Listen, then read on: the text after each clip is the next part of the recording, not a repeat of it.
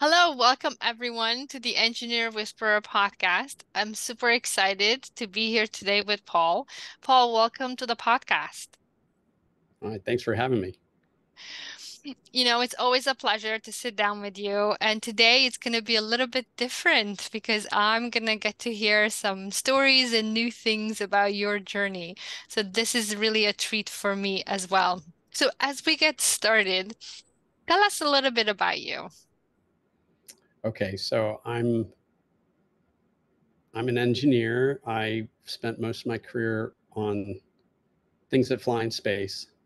Um, I was an Air Force officer out of college, working on um, technology to make spacecraft hard to find and hard to kill. Um, Part of the original Star Wars program, and then I I got a master's degree in business. But in the middle of that, I hooked up with a friend from at my 10-year high school reunion, and we got to talking about Hubble.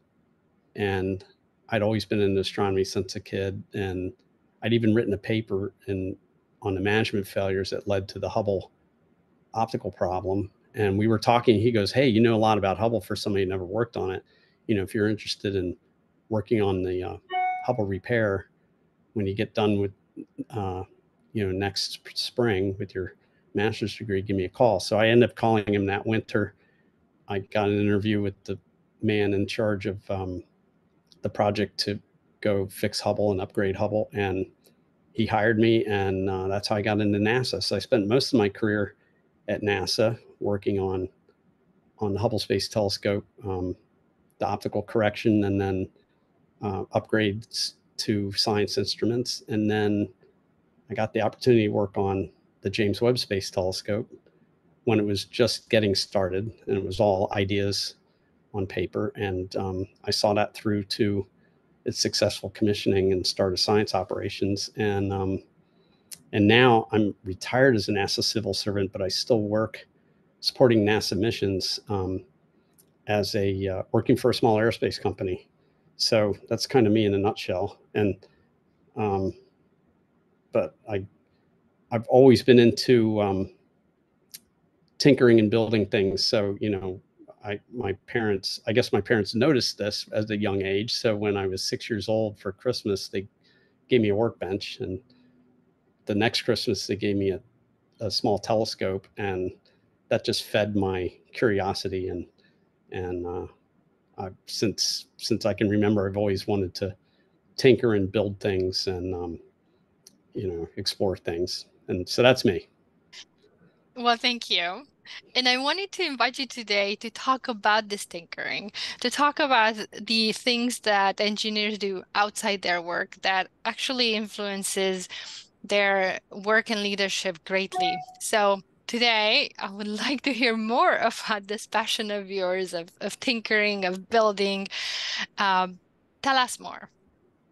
So I've always been, and I don't think this is unusual, but among engineers, you know, I always want to know how things work and enjoyed building things. And um, uh, yeah, so like I built my Radio Shack, which doesn't exist anymore.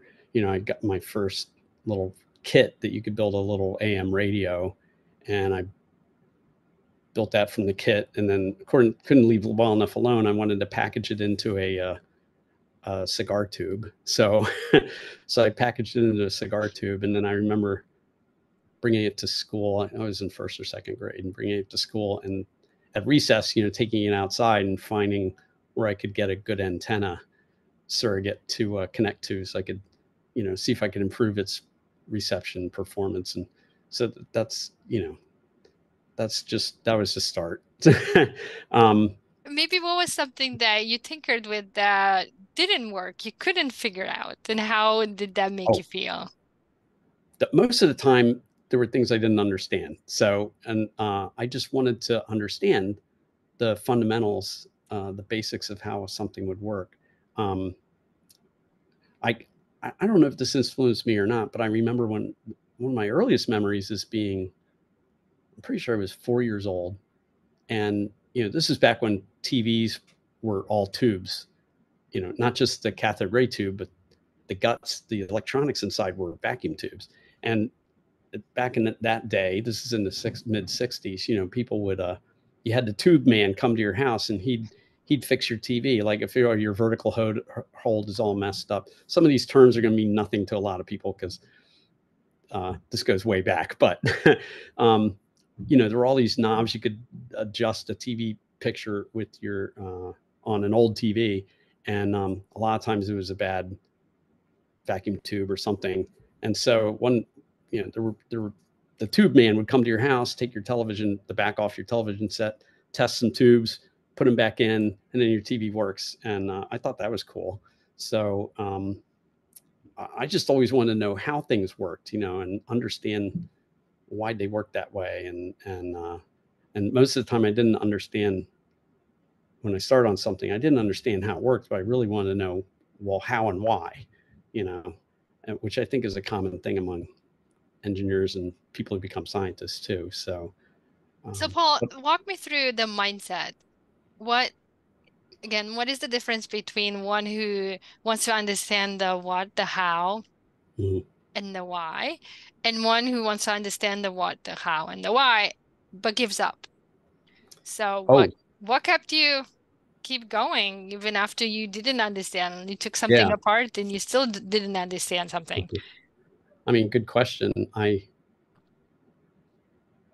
I just, there's a reason for things. Physics is a thing. It's like I just need to know. I need to know why something works. It's just not satisfying to go, oh, well, that black box does this. It's like, no, no. Why? How does that Uh-huh. thing work? I mean, it should be understandable. If So how did it you obeys find the the laws of information? physics, How did, I mean, huh? as a child, how did you build yourself up for success? How did you find the information?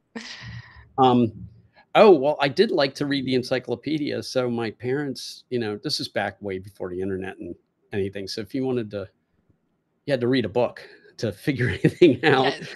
And, so you go to the library or you had what you had at home. And, this is back when, the encyclopedia salesman would come to your door and he'd be like, hey, you want to buy a set of encyclopedias? Oh, we'll gift you a yearbook every year. It has all the updates to the information because information changes.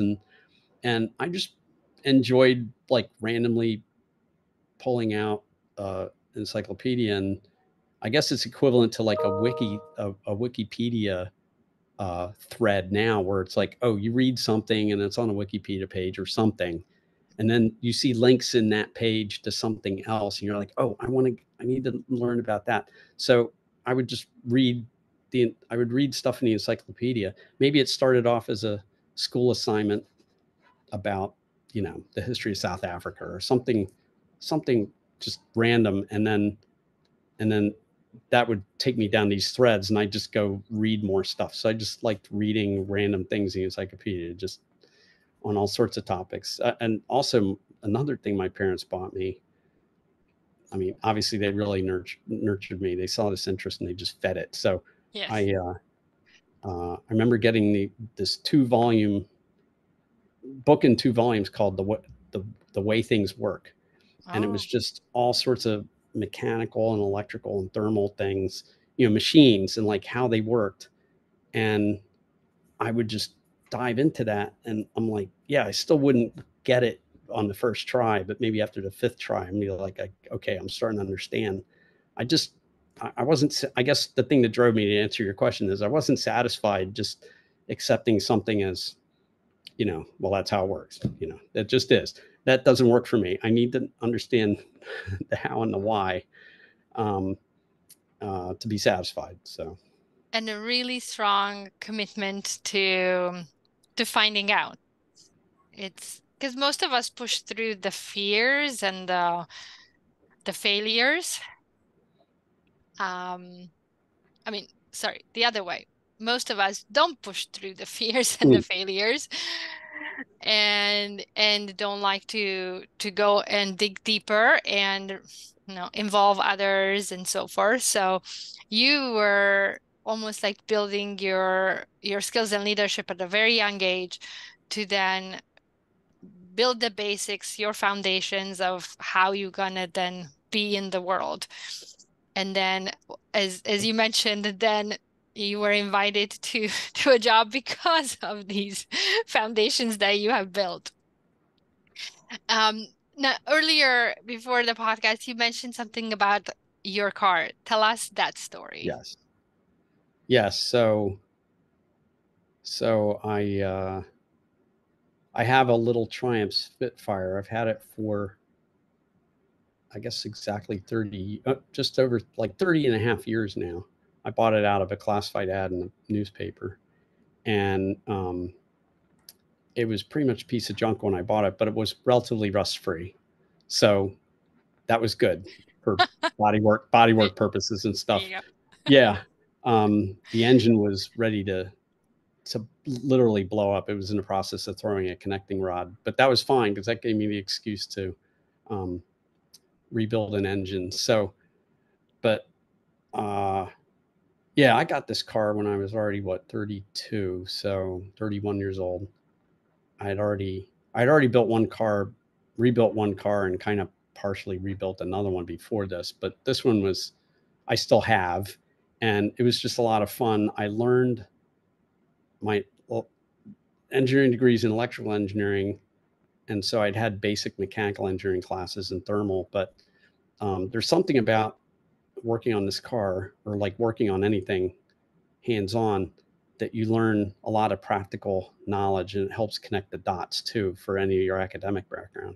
So I've learned, it really solidified and helped me in so many ways at work, especially when it came to, say, mechanical engineering, because I pretty much redid the suspension on this thing and tuned it to the way I wanted it. And I just learned a lot of things that really solidified what you learn in a book, that in a way that you don't get till you actually are hands on and, say, practice it. And of course it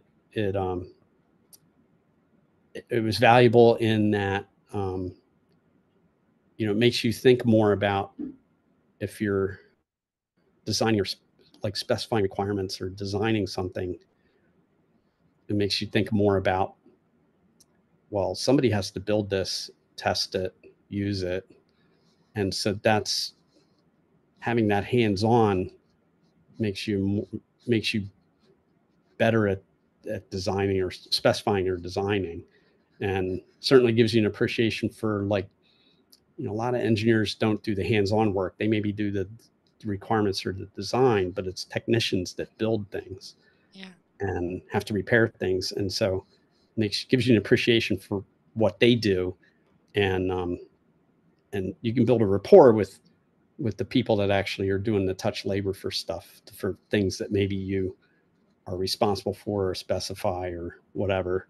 And I just think that's really valuable. I guess you can get that from co-ops and other things that you can do when you're in school. But yeah, having the car as a hobby and having to work through all kinds of mechanical, electrical, thermal problems and build the thing myself just was really valuable at my job at NASA. So yeah. Yeah, what I'm hearing is really this almost like a safe test environment. The car was to think about design differently and then prototype it, Sure. fail at it, and maybe. Yes, you could fail safely because, okay, so if a weld goes on something structural, yeah, it's life threatening, but you can screw things up without fear, because in the space business, Yes, especially scientific instruments, you really are building a one of a kind thing.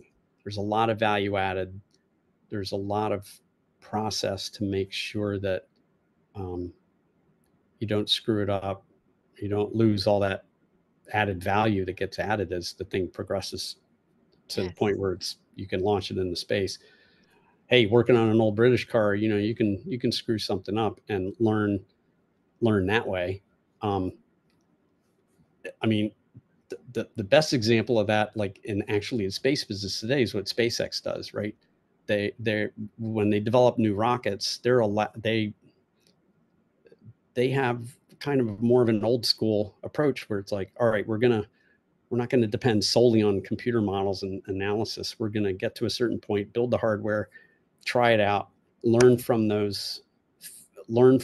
where it doesn't perform, and then they take that information and feed it right back into the next iteration of stuff. And that's a really great way to, if you're able to do that, to learn. So for launch vehicles, you can do that. For a one-of-a-kind science instrument for the Hubble Space Telescope or for the James Webb Space Telescope itself, you're lucky if we were careful about deciding what things we would build engineering models of Yes. and test units of. But ultimately, the flight model is one thing, and it had to work. And yeah, so with the British car, you can screw it more rapidly, more easily, learn more quickly, turn it around, and yeah, and there are a lot of practical skills I learned from that applied when we were developing the James Webb Space Telescope. What I'm also hearing, Paul, that what the car helped you develop is a mindset of trying, failing, screwing up, starting over, and at the same time thinking about the big picture of how things are working together. And also what I'm hearing is this humble, this skill to stay humble, that what I'm designing is it's just part of the big picture. It's just part of what the end result's gonna be. So as you said, there are maybe, I'm in charge of this piece, and then there are those people who make it, who build it and operationalize it. So I am so I just love your mindset as of I can be easily connected still to those people who then take what I designed, what I'm in charge of, and then they do something with it. So it's the adding additional value to your work. And I love that leadership. It's that inclusiveness and understanding that even though we're all working on the same thing, we all are accountable for different parts of it, but together we are accountable for the whole thing. So Yeah. success actually relies on us connecting, building a relationship, and then supporting each other. Yes. Yes. Absolutely. Now, I know something else about you. What you are passionate about is you like to go and climb mountains. So, how is how is the climbing mountains connected with the tinkering and building? And then how did you transition all those skills into leadership? Um, so I guess, yeah, I like, look, I'm no Sir Edmund Hillary or anything. So, but I like to hike up mountains. I just always have. Um, I guess it's a goal thing. Um, I want, like when a buddy and I, who was one of our lead engineers on James Webb Space Telescope, we decided, hey, let's go climb Mount Whitney, and we planned our trip, and we hiked up and down in one day, and it's like 11 miles up, 11 miles back, and it was great. It's just, hey, this is the highest mountain in the lower 48, and I just want to get to the top of it, and the view is gonna be awesome. And yeah, I just like to, I guess I like to explore. I like to have that feeling of accomplishment. Um, uh, So, what yeah, different challenges did that it's a pose for uh, you? um, I mean, it's not a technical climb, it's a hike, but the air gets thinner at 14,500 feet. So That's true. it's just, yeah, I just, Yeah, I don't know, because it's there. I wanted to I want to do it. I just like climbing to the top of ridges or peaks and seeing the view. I don't know. It's a sense of accomplishment, and um, you know, you set a goal, you go do it. You think about what you need to do it. You think about contingencies. Think about Yes. margin for time, margin for this, margin for that. There's a lot of parallels with engineering, right? Where Yes. um, and uh, and then you execute, and then it's like, oh, cool, I achieved something. So So um, what was it like walking down? What was it like, you know, oh, I walking down mean, for you? What your spirit, your attitude, your mood? yeah, it's great because you're like, yeah, cool, we did it. It's not like a disappointment, like, oh, okay, well, I reached my goal, now what? It's like, no, I mean, it's cool coming back down too. So I mean, that's part of the journey. You have to get back to your starting point. Yeah, I don't know. I've always liked it. When I was younger, I don't think it's rece it's probably not something I'm going to achieve. Let's be honest, it's not something I'm going to achieve. But when I was 20, 30 years ago, I thought, oh, I want to do the seven peaks, right? The seven tallest peaks on the seven continents. And I guess if I had really put my mind to it, maybe I could have done it. But I would have had to sacrifice something, I right? see. I wouldn't have been able to do what I did at work on the Hubble Space Telescope or James Webb Space Telescope, or I would have had to have given up on having a wonderful, family. Something would have had to give because there's only so many hours in the day, and you know, but I used to dream about, oh yeah, I want to climb, you know, Aconcagua in South America, Kilimanjaro. That's a hike.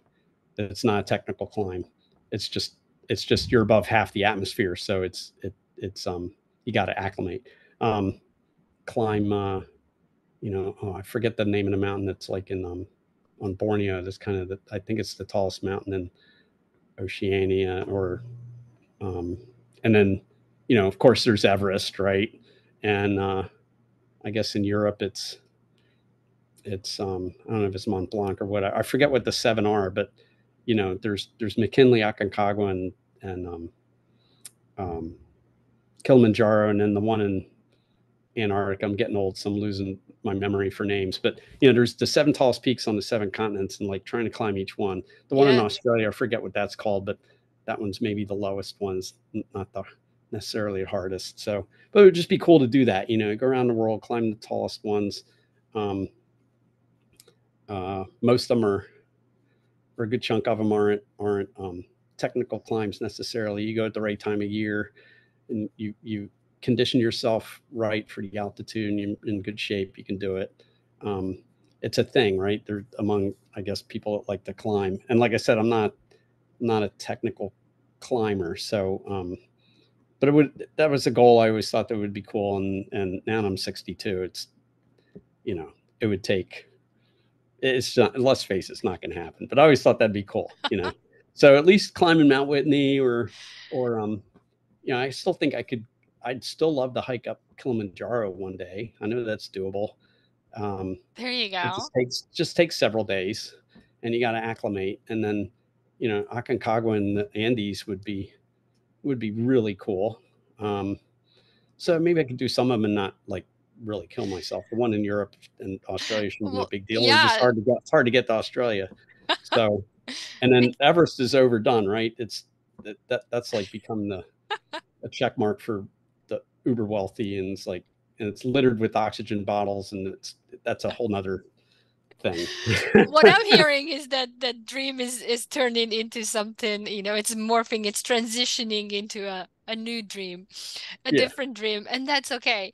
And I think that is part of why I love talking with you, that eh, starting young and having a passion, an interest for something, and then, as you said, fueled by and nurtured by your parents, just kept you going and going. And that is something that inspired me since I've known you, that it's not, how to say it. It's it's about this mindset that you keep going, you keep figuring out, you keep asking questions, you keep getting to the answers or the answer. And it's for me very similar to keep climbing a mountain. There are all these details. You can say that you won't do it, but then you do it. You figure out a way. And that part of pulling people with you and going along with others, as you said with your friend, um, yeah, that has been very inspirational for me. Cool. So as we're getting close to the end, Paul, um, over all these years, you had an opportunity to work on cool things and be part of cool projects. What was one memory that really stuck with you as of where it it was about the human side, the inspiring others to, like you, keep going, to find the answers, to to follow their heart. Um, I mean, I've been really fortunate to work on very cool things. So, uh, ev- it's the team achievement because none of these things are done by one person. It's like you said earlier, you know, it really is a team effort. So, um, I've been really fortunate to work in on projects where like all the people are wicked smart and um, you know, super curious like I am, and we're all, you know, we all have that common ground of this cool thing we're trying to build, and the amazing science it's going to do. And so, in a sense, I guess it's easy because we all have that in common, and you know, it's not that part's already established. So then getting everybody uh, rowing in the same direction is that much easier, honestly, Yeah. even though it's a hard thing to do. Um, and you know, with a first time, one of a kind engineering thing, there's always some existential crisis. It seems like all the time.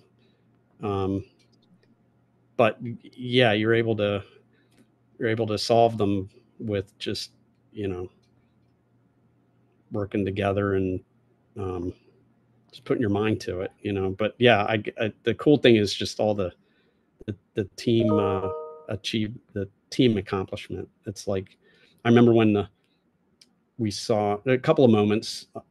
It's hard to say one in particular, but you know, one is like when we got the first images down from the Hubble Space Telescope after through the different instruments when after the repair mission, and it was obvious that we had basically fixed the optical flaw, and that's an amazing feeling. I remember being at a press conference here at NASA Goddard, and Senator Barbara Mikulski, you know, held up a picture of a before and after um, image through the faint object camera and a first generation instrument on Hubble that the correction I worked on corrected. And she's like, the trouble with Hubble is over, and it's like obvious to a non-optical engineer even that yeah, that's messed up and this one's fixed. And it was just that's a cool feeling. And then you know, Webb, like when we first saw, geez,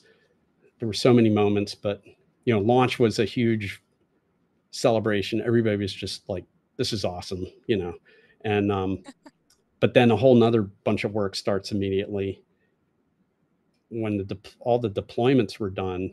Uh, you know, 295 out of 344 single point failures successfully passed that were all associated with deployment. You know, this thing got all fully deployed. That was a huge relief because now we'd just gotten through most of the riskiest part of the whole mission, and then the next thing was when we first got first light through the telescope, and we knew, even though we saw 18 different images of the same star, that's what we expected because we hadn't aligned the mirrors yet. But we saw what we were supposed to see, and we're like, man, we nailed this thing. And then getting it working, and we're seeing this before the public ever sees it, and we're like, oh, this thing's gonna be great. It's gonna work beautifully. And yeah, and then see all that happen, and you're there with all these people you've worked with for 20 plus years, right? And you you did this together, Yeah. and it works. This incredibly complicated device that humans designed to build works, and yeah, it's just pretty cool. It's hard to explain how cool that is, Yes. and how rewarding that is, and it's cool. So Yeah, yeah, it's that feeling, right? It's really hard to explain the yeah, feeling of being in a room where everybody is just like me right now, just the big sigh and almost like you want to hug everyone. It's just the yeah, yeah, emotions are maybe even the people that you didn't want to hug before. But yeah, it gets to that point where yeah, it's beyond what we imagined and what we have felt before, and then collectively feeling it, it just elevates it to a level, as you said. Um, I think the inspiration for all of us who are listening to you, Paul, is to keep being curious, as you said, super curious. Keep finding that room, large room, of people who are super curious with you and then who are willing to commit to create something that maybe never been created, not yeah, yet, and then to keep committing to the journey, because as you said, there are years of working together, of pushing through problems and issues and challenges, and then having the mindset of still of a beginner, that there's a lot to learn, and my piece is a piece of the whole, and then to respect others who have the other pieces of the whole.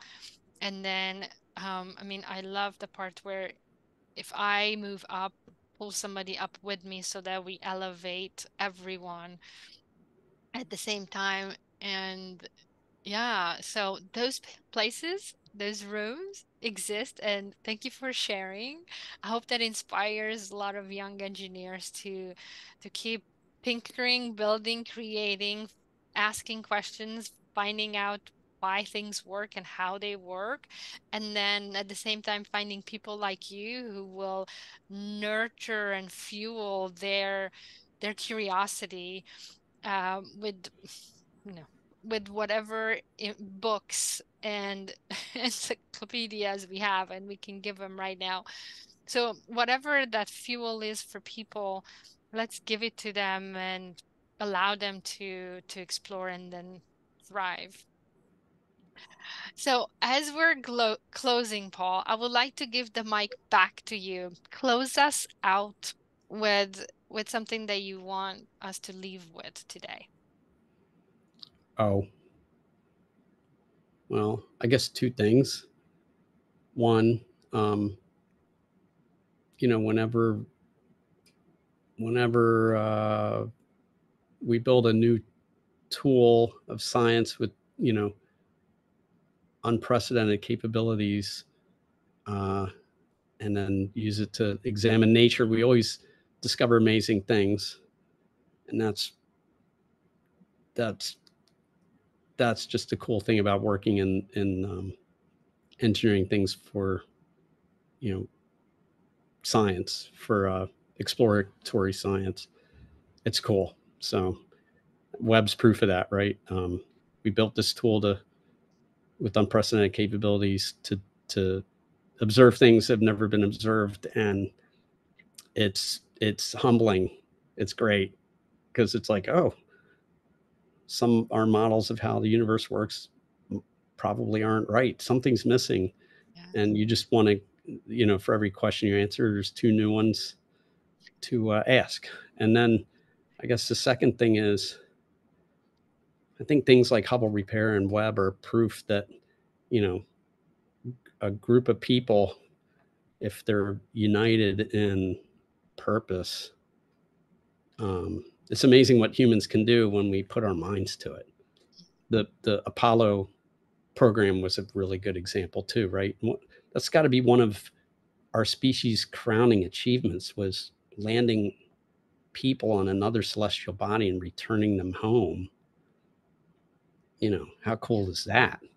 And this was back, in 1969, for crying out loud. So um, it just goes to show, you know, people united for something positive can do, humans can do amazing things, um, in a positive way, which is cool. So it's good to know, given all the things that humans can be really awful about, that we can do really cool things. So yeah. Yes, I love that reminder, Paul, that we humans can do some really cool things together, united, same purpose. So, no, it's we do need these reminders, Paul. Yes, I think these are important because mm, there are many changes in our world, in our society around us, and we forget. So, thank you very much. Thank you very much for being here today. Thank you very much for sharing. And let me ask you the last question. If people want to reach out and ask you more questions because you got them curious, how can they do that? Oh, um, I guess they can email me. um, should I give out my email? But yeah, I mean, I have a LinkedIn page. People can look me up there and There you go. reach out to me that way. And maybe that's the best way. But yeah, I'm um, happy to aid the similarly curious out there. Awesome. Awesome. Well, on that note, thank you very much for being here. It was a real pleasure talking with you. Thank you. Thank you.